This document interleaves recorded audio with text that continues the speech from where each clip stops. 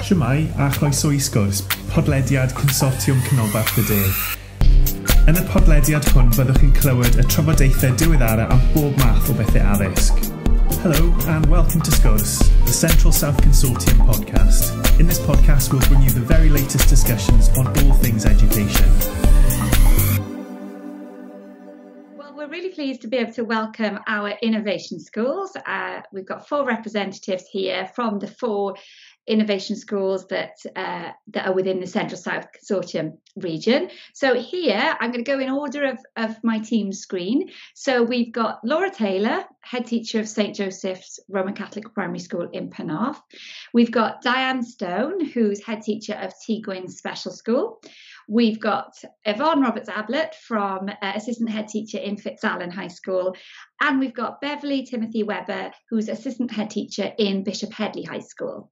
So what we'd like to do, since January 2020, when the final framework and guidance was published, we've of course hit a pandemic, but we are still on track for Curriculum for Wales being enacted in 2022. So to pick up from where we left off, in terms of part 1, we really honed in on what your roles were as innovation schools, but then specifically about how you developed vision at whole school, at AOLE level, and then right across your cluster with collaborations that you've been part of so far. It'd be really great now to look a little bit more at that, maybe that cluster approach, but certainly looking at learning design, curriculum design across the 3 to 16 continuum and how you've approached that and what your next steps might be. I remember, Bev, a couple of years ago, having a conversation with you at one of the sort of curriculum events, and you were saying how you were considering in Bishop Hedley, what your structures might look like in terms of curriculum. And even back then, 2 years ago, you were starting to consider that actually we of course know that this is a 3 to 16 curriculum, so it should be that all learners are exposed to all areas of learning and experience up to the age of 16.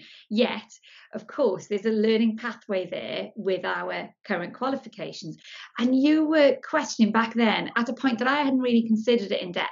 Well, okay, so if our learners don't opt to take an expressive arts GCSE, how do we ensure that they still have exposure to learning within and across expressive arts? And some of those conversations were around how do we timetable that, but I felt that in itself was really innovative, because that's a looking right ahead from the bottom up, that end point. How do we keep breadth? You've talked about knowledge really mattering, being important for you in Bishop Hedley, and it is for everybody. It's a balance, isn't it, with knowledge, skills and experiences, but making sure that breadth was there. Is that something that you've worked on further with your team? Do you want to tell us a little bit about your discussions around that? I think professional learning is absolutely fundamental in order to make sure that the curriculum is enacted. We've got to think now, what is the acid test? What is the ultimate test on whether your curriculum is successful? And it's that idea that the most disadvantaged, the most challenged with respect to learning, that they get the chance to gain the power of the powerful. And that can only come if we are giving them a wide range, a breadth of experiences. So it's that idea of what pedagogy, what learning strategies and techniques can we use within the classroom in order to make sure that that pupil is developed holistically. It's not just they became fantastic scientists or they become brilliant literary writers. It's about that idea that it's going very much back to when we're looking at those core skills that they need.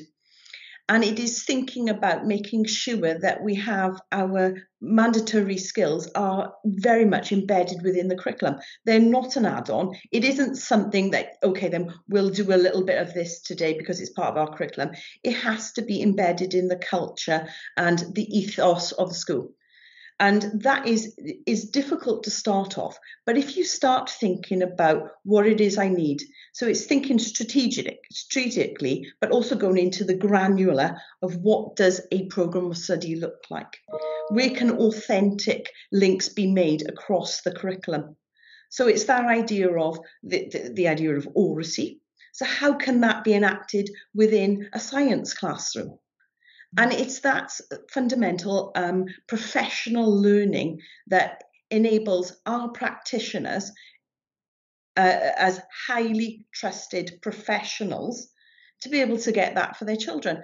And that comes down to, if this curriculum is going to be really, really successful, is that we have to trust our practitioners. But in order to be able to have very highly regarded professionals, we need to make sure that the professional learning is right.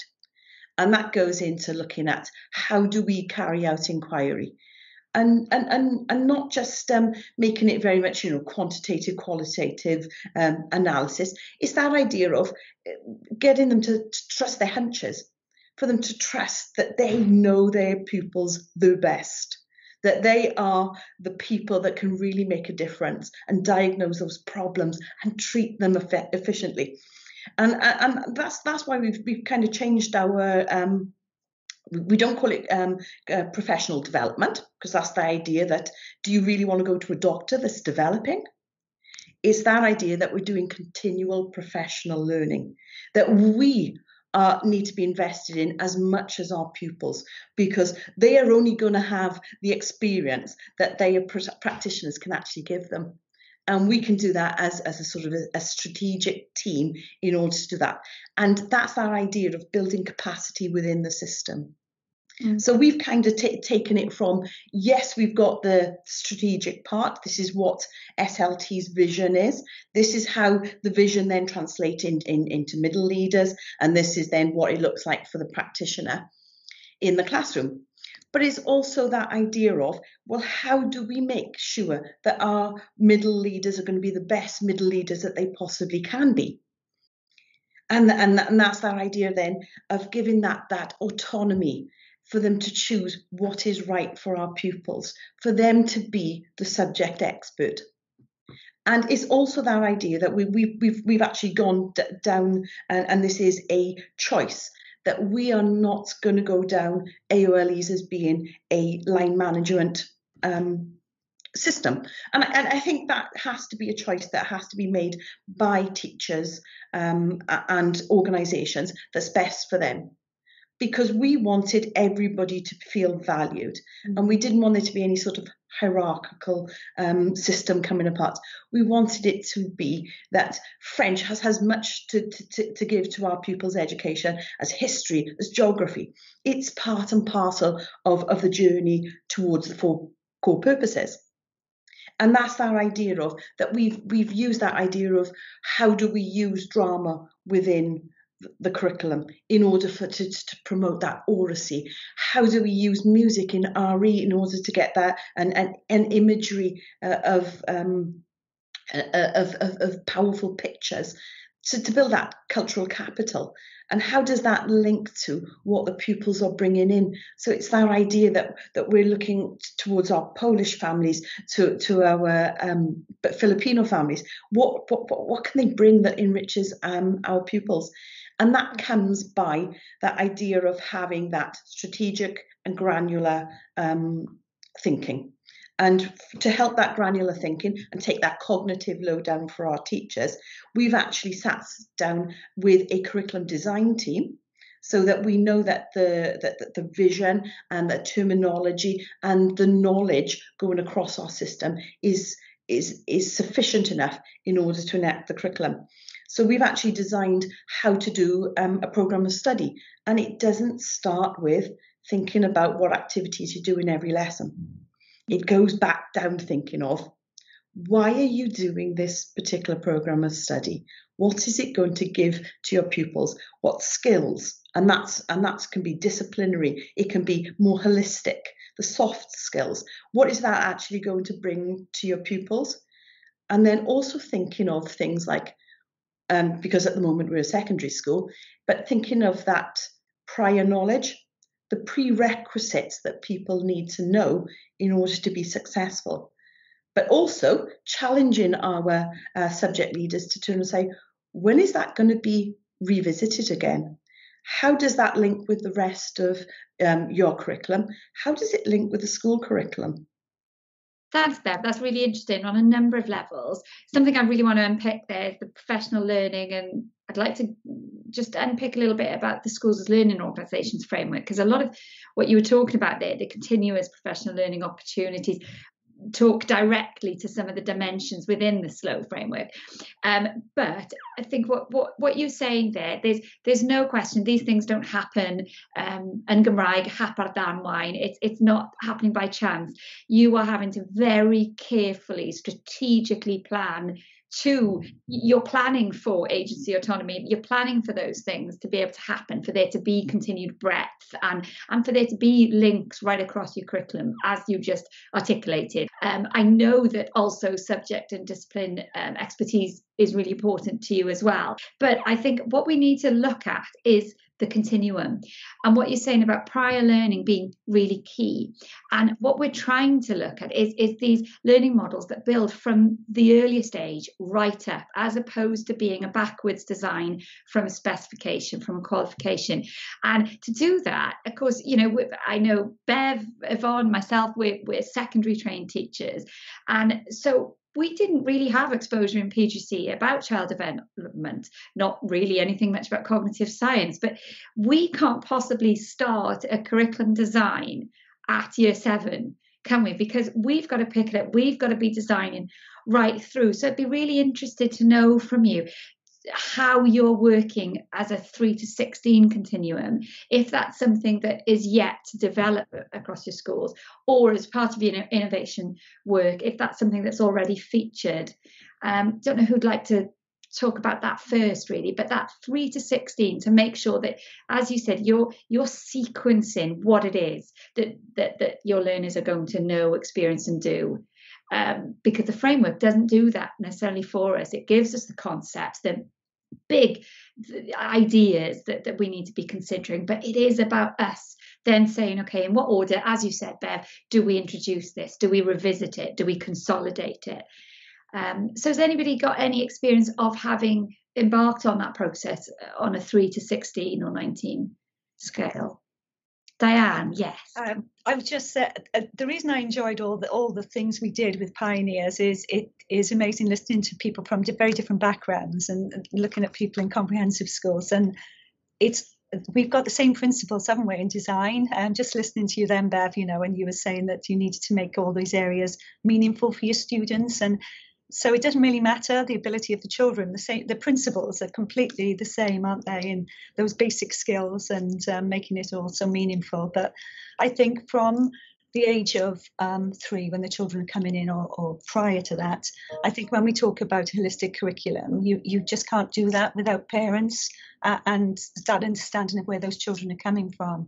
And when we talk about children like ours with profound learning needs, I mean, the whole of the curriculum's got to be 24-hour curriculum to be meaningful. So lots of work, I think, needs to be done with parents in partnership as well, that they are learning. And through lockdown now, probably all the schools did when we talk, we did lots of things with parents on what communication means and what to look out for, eye movements, or, when they're at home and they haven't got all the devices they've got in school. But I think it's parents, trying to get parents part of the school so they know the basic skills and even manners and health and well-being and sort of emotional and social development, all the things we've done with trauma-informed schools. That's just got to be central from a very young age.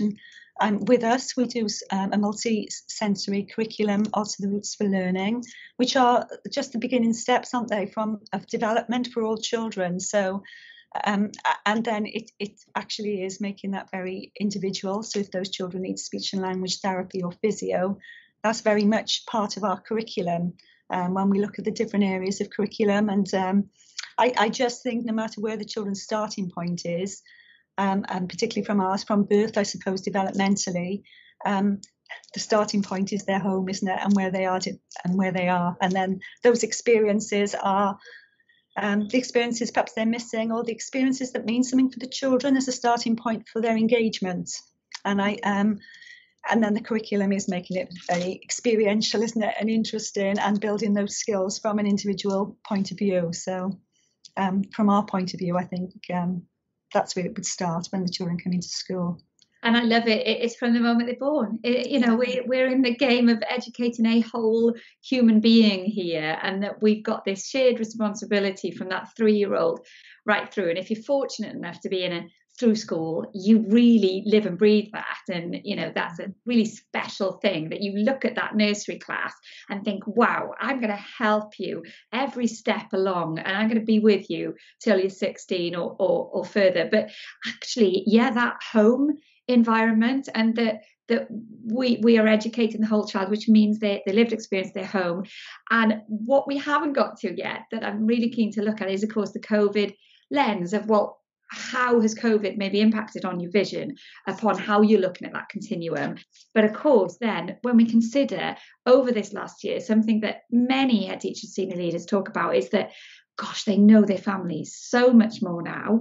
There's a lot of parents who are now expert teachers. We'll have to be awarding QTS to them all. And that's really helpful, isn't it? In that you've been invited into your family's homes through the kitchen tables, through the screen. So now that has a different dimension for how you're educating them.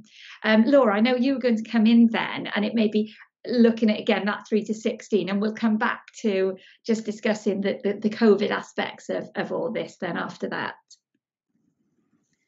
Yes, I was just reflecting then on the exciting opportunity, but also the challenge of developing that continuum across 3 to 16, partly because pupils in our schools don't necessarily all go to the same high school, and also high schools accept children from a variety of schools, and so maybe my reflection was really about how important the concepts of the curriculum are, designing our curriculum guidance gives very broad concepts of things that should be explored within classes. For example, in humanities, I'm thinking of things like democracy, and so if that concept is revisited, and you can see a sort of thread of learning through that concept, knowledge, skills and experiences, as such the topic that's chosen, it can be important to the school context, but can be revisited again at a different level, because the children will develop in more sophisticated skills, a deepening of knowledge. And so I think that there's that important conversation to have within a cluster, and then with feeder high schools, for us to say, well, which threads, which concepts are we able to develop throughout our curriculum that can then be revisited in high school. What are those previous experiences? One of the lovely things we've done as a Penarth cluster is to think about what our non-negotiable experiences are for pupils, and at the start of our process developed a sort of Penarth promise, or a pledge of the experiences, more difficult with COVID, of course, but the experiences that we would give our pupils, which were designed by the pupils themselves, such as first aid or trips to the theatre. And so going to children within the Penarth cluster, as an example, going to their various high schools, had a common bank of experiences that we all agreed as leaders of those schools to provide for our pupils. And that was a really lovely way of thinking about how we can have some collective ideas, although keeping our sort of school autonomy at the same time. That's a lovely way of considering, of dipping the toe into curriculum design, isn't it? Saying the framework isn't giving you everything you need. It's not the national curriculum as we've known it. It's just a framework.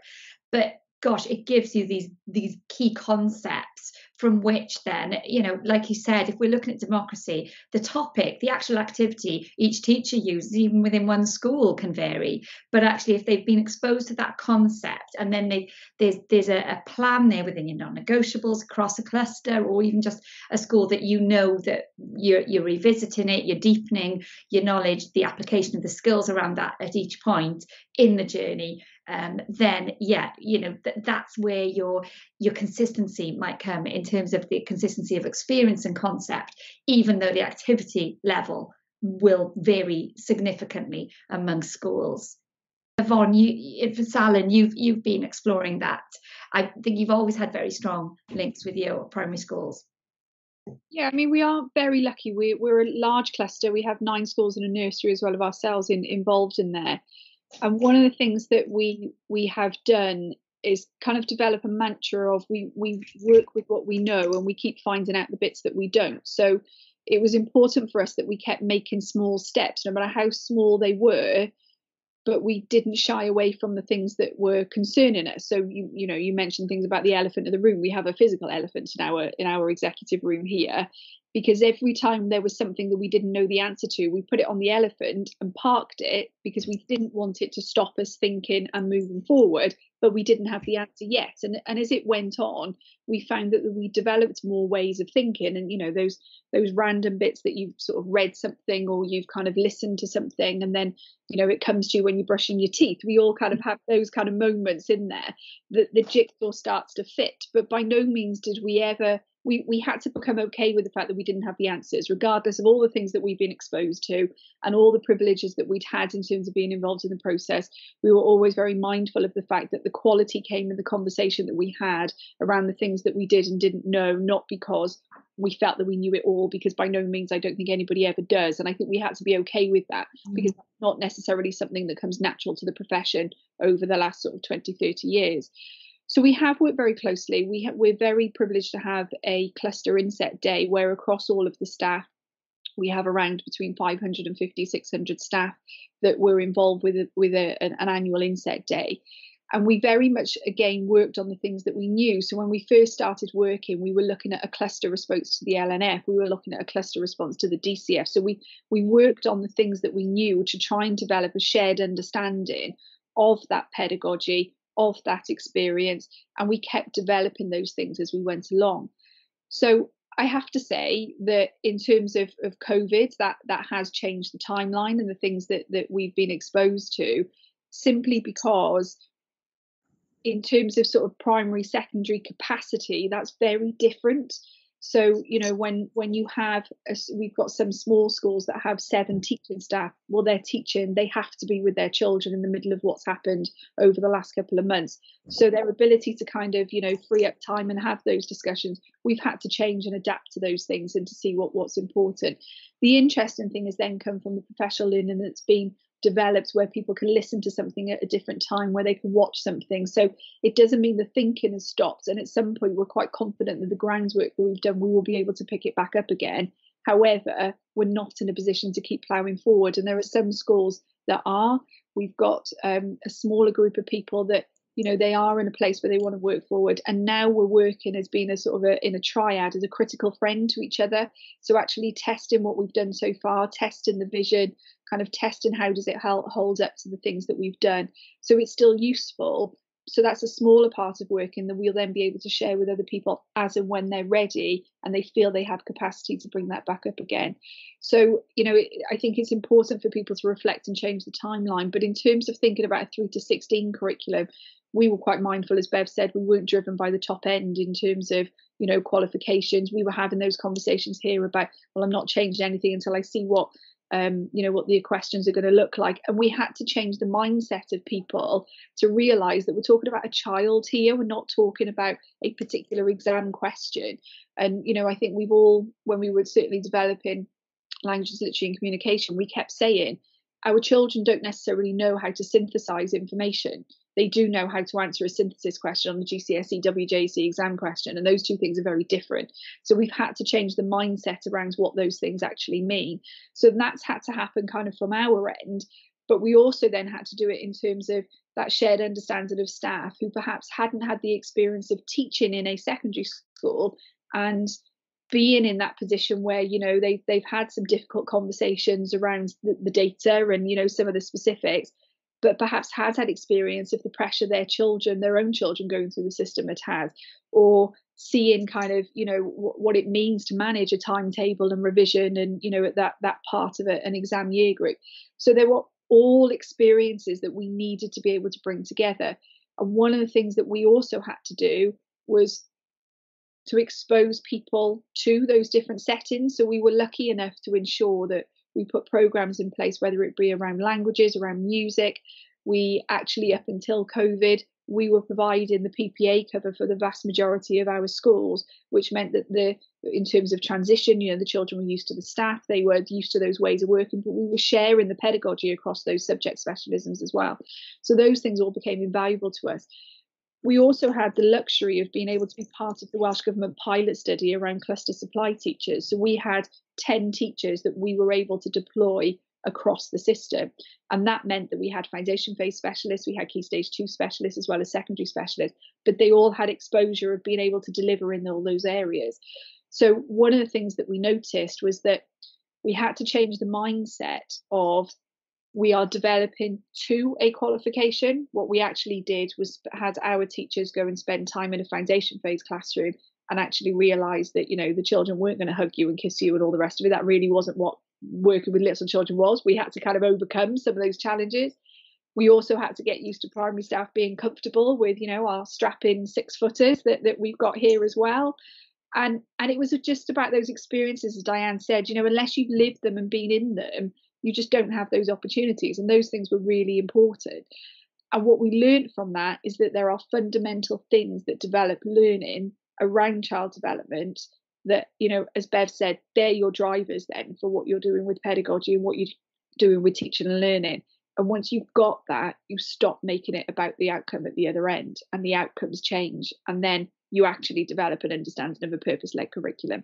And that's not to say that everybody is in that part yet, but you can see the light bulbs going off. And the other thing that you can see is where we didn't have that opportunity to be with the children, and we were working in that blended way for a significant amount of time, people have now thought very differently about getting to the essence of learning. They're thinking very differently about how they actually develop learning experiences for people so that the learning works. It's not about provision. I've provided stuff.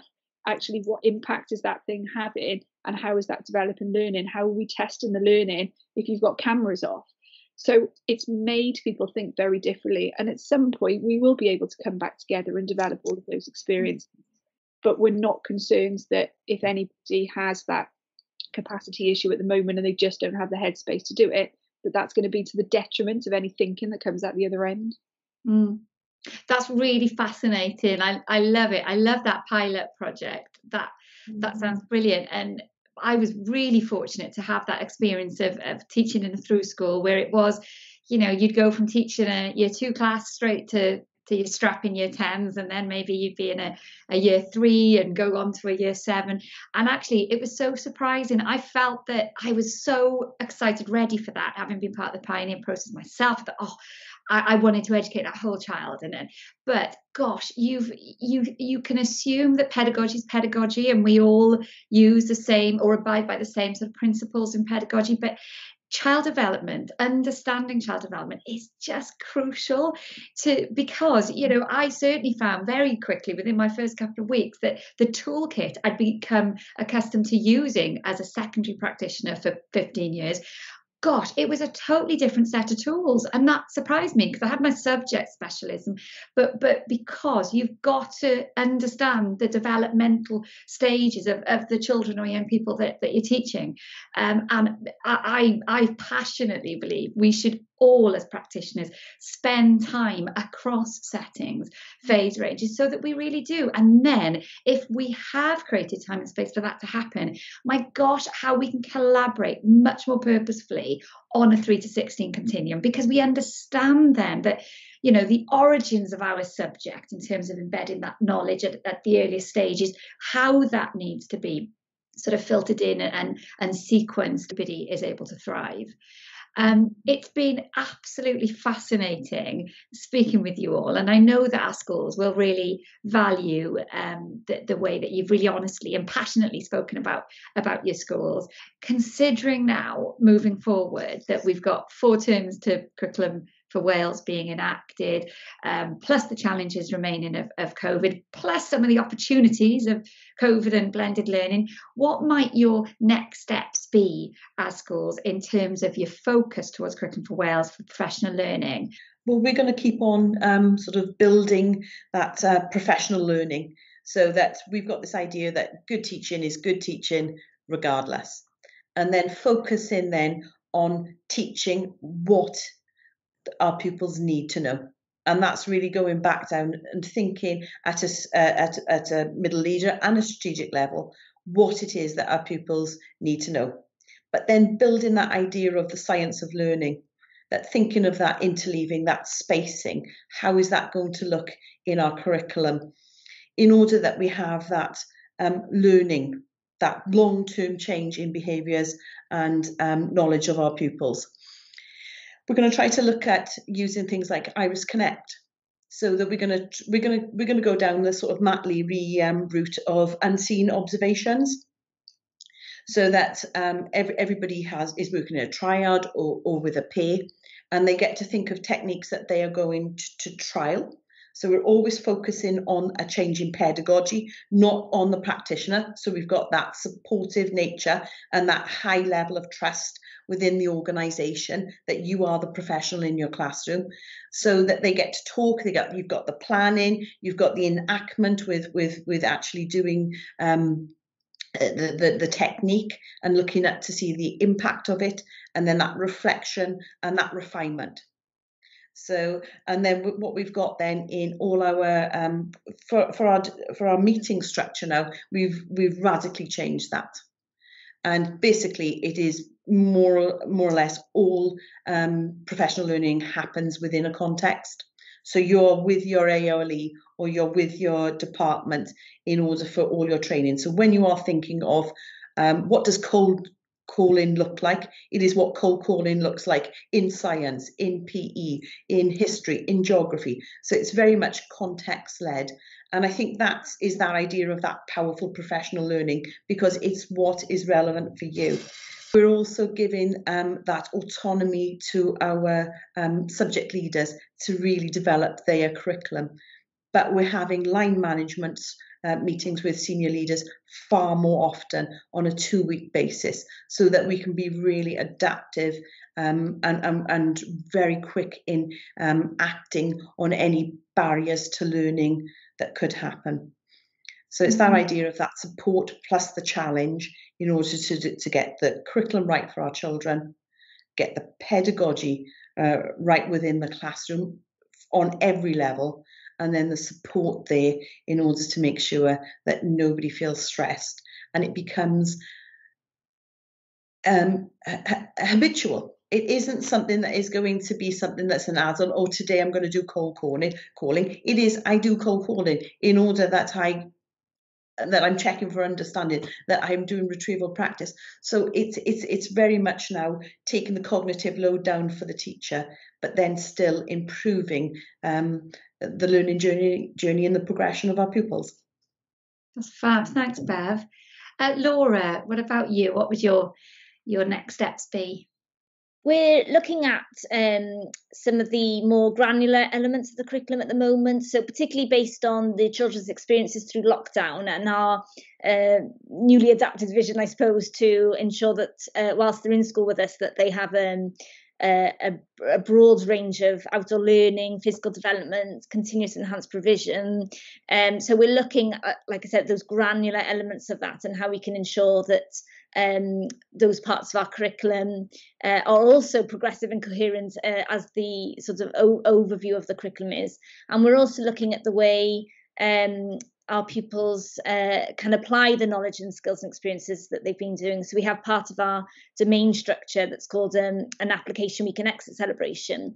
And we're looking at the ways we can use and develop the integral skills more, so creativity and problem solving, etc., to enhance the curriculum even more. Oh, fab, thank you. That's really interesting. Diane, what about you in Tŷ Gwyn?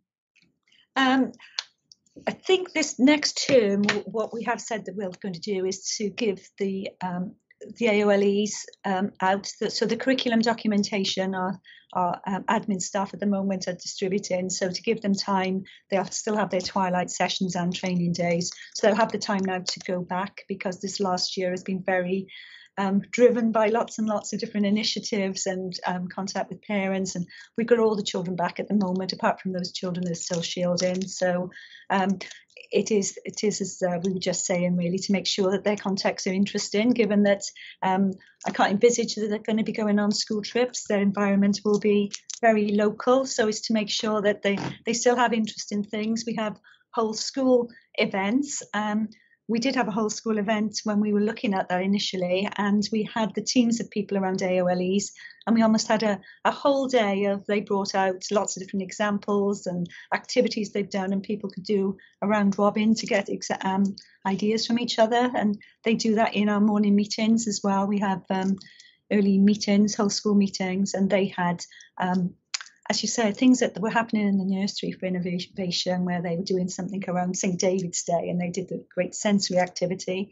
And then some of our teachers that were in Key Stage 4 said, that would be great, I could do that, I could just adapt everything, and we could, so they're linking things like that. But actually it'll be around those getting back to give those children the experiences they've missed by not being in school up till now. But for our staff, as well as still the inquiry, it's giving them the opportunity this time to look now at the documentation again, and then to sort of, so we can reset then to start doing the AOLE development.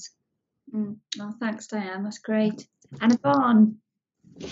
Yeah, for us, it's kind of a focus now on sort of depth and equity. So one of the things that we've probably discovered over the last 12 months is that, you know, for us, this is really important to get this right. We know that there is a difference in 20-year lifespan for our children in terms of one area, the catchment area, to the other, and it's made us aware, as you said, of many more connections in terms of our communities, and I mean that in the most plural way, because I think there's a danger that we kind of see our school community as an homogenous group, and that's quite often not the case. So for us, it's about making sure that level of understanding is there across the piece. I'm you know, we're wary of the facts of things like challenge and misconceptions that might have appeared in the system, with people having different perceptions of what's going on. So, you know, for example, things like a blend of approaches as a pedagogical principle is not the same as blended learning. The expectation is not to stick a computer in front of everybody forever. So there's all of those things in terms of depth, and I think that comes from a careful evaluation process that we're now going through, to be able to think about what do we want to keep that's been really valuable, and the things that it's also challenged about what we did before that perhaps not is as relevant as what they now are. But all of those things being moving forward towards that why, that purpose-driven curriculum of what we want to do. So with that, then that enables that focus on curriculum design, and we really want everybody to be in a really good position to understand the concept of curriculum design, and to know what that looks like in terms of a pedagogical approach as well as a practical approach, to really underpick that. And in the same way as what Bev said, you know, I think those subject specialisms are really strong. So what we are developing is, in a similar fashion, really, that idea of curriculum as the progression model. And if curriculum is the progression model, you need to really understand curriculum, and you need to understand that from a subject specialism point of view. And that's what I mean by equity.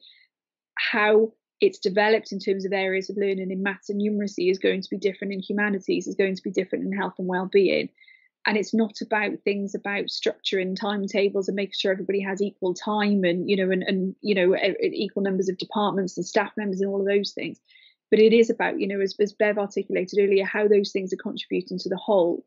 So for us, it's about taking the time to really think about what subject specialisms mean inside areas of learning, across areas of learning. And the way in which we've approached that is kind of like this idea of home and away. So what we've got our departments working on at the moment is, what is it that is their knowledge, their skills, their experiences that is absolutely fundamental to the discipline in which they actually perform with their children, and therefore they will be the best people to do that delivery. The other part of that then is the away ideas about which bits that are kind of done by other people, where subject specialisms exist in some other areas of the school, that is going to better enhance that. And then that allows the conversation then about sequencing. Do we do things at the same time? Do we do things one after another? That sort of spaced and interleaving practice about where they occur. And that's the thing that we really want to focus on, because that was a big focus for an inset day that we had planned in the summer, that we don't want the screen to be the barrier for the thinking, because we have to do it in this way. So we're thinking about different ways in which we do that, so that we can have the equivalent of having massive pieces of paper on a massive wall that people can contribute to, and the physicality of actually making those decisions as you do them. So for us, it is about making sure that depth is really there, that we haven't kind of developed any misconceptions, that we haven't kind of developed any assumptions that we are all working in the same area, to ensure that what we actually have is an equitable curriculum that means that everybody is having access and the provision that they need, so that regardless of what their experience has been over the last 12 months or, you know, longer than that, they get what they need to move forward and to achieve the full purposes. So a huge thanks to the four of you for giving up your time today, and we hope that we'll catch up with you in another podcast at some point shortly. Thanks all. Diolch am wrando ar y benod hon o Sgwrs. Cofiwch ein dilyn ar Twitter a Facebook, tanysgrifio ein sianel YouTube, ymuno yn cymunedau ar ein gwefan a darllen ein bwletin ysgolion wythnosol am y newyddion diweddaraf. Thanks for listening to this episode of Sgwrs. Don't forget to follow us on Twitter and Facebook, subscribe to our YouTube channel, join our online communities via our website, and read our weekly school bulletin for the latest news. Hwyl am y tro. Bye for now.